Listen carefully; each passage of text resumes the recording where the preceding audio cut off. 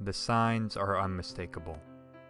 We were warned in 1998 with LTCM when the world came hours away from financial collapse. We were warned again in 2008 when financial collapse came critically close. Now, yet again, the world is on the brink. Using science-based complexity modeling, we can see the next financial crisis will be the most massive of them all. The elites have a plan for the next crisis, and it doesn't involve you, only your wealth. That is what Jim Rickards' new book, The Road to Ruin, is about. But before we get to the elite's plan, how can we actually be sure another crisis is coming? Let me give you a quick story to illustrate. In the medieval age, astronomers were trying to predict the movements of the planets and the stars, but their predictions were inconsistent. Sometimes they were right, and sometimes they were wrong. They kept updating their equations to correct for their past errors, but kept producing inconsistent results. Until Copernicus came along and said, in effect, "You're using the wrong model. The sun is at the center of the universe, not the Earth." With this new model, the stars aligned with our predictions. The story today is chillingly similar. The financial establishment is using outdated financial models like value at risk and the bell curve. Jim argues that the market actually resembles a complex system, with independent actors responding to market feedback and adjusting their behavior accordingly. Using this model, in 2007, Jim was able to see the 2008 crisis coming. And using this model again today, we're able to see that a massive financial crisis isn't looming, but is in the process of arriving. Unfortunately, complexity theory cannot tell us precisely when the next crisis will arrive, but it does tell us that the system is starting to wobble out of control. This is just like how a spinning top will begin to wobble with increased violence just before it spins out of control. And the evidence for this economic wobbling isn't hard to come by.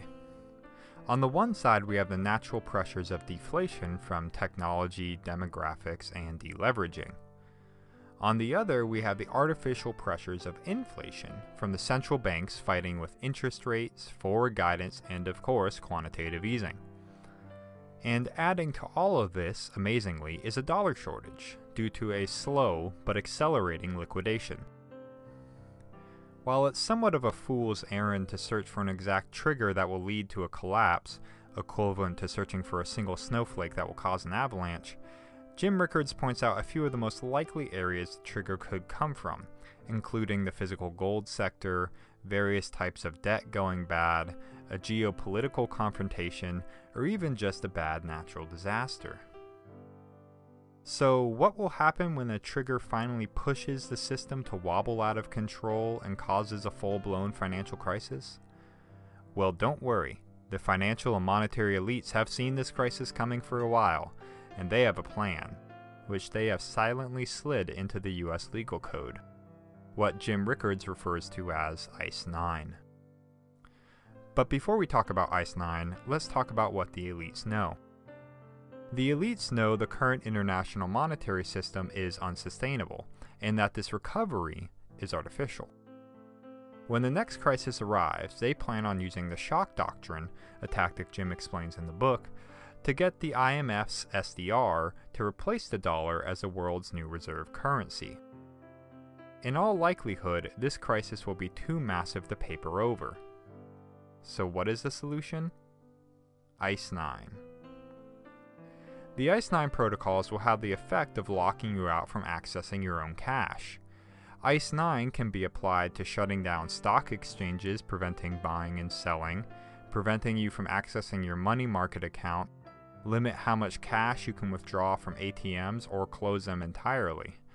In short, ICE 9 says, you can't have your money right now, we'll get back to you.